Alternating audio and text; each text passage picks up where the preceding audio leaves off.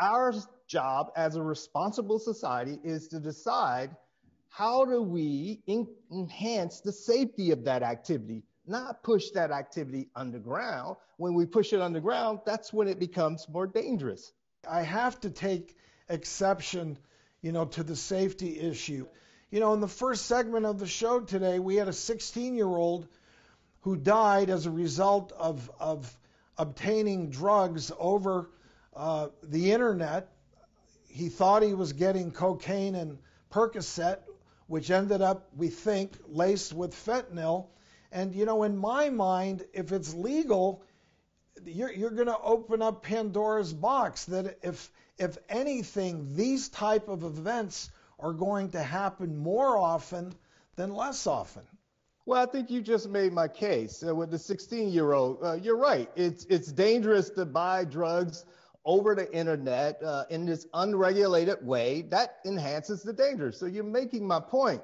Every year in the United States, there are 40,000 Americans who lose their life as a result of car accidents.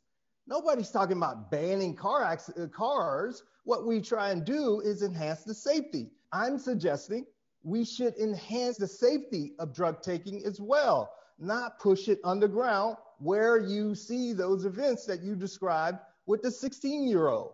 Driving is not the same thing as using heroin or crack. And we can't expect everybody like you, Dr. Carl, to use drugs responsibly, because we know that there are people who just have a propensity to abusing drugs. In fact, it's not just some people, it's a good amount of the population. And sometimes you don't know what side you're going to be on until you start experimenting.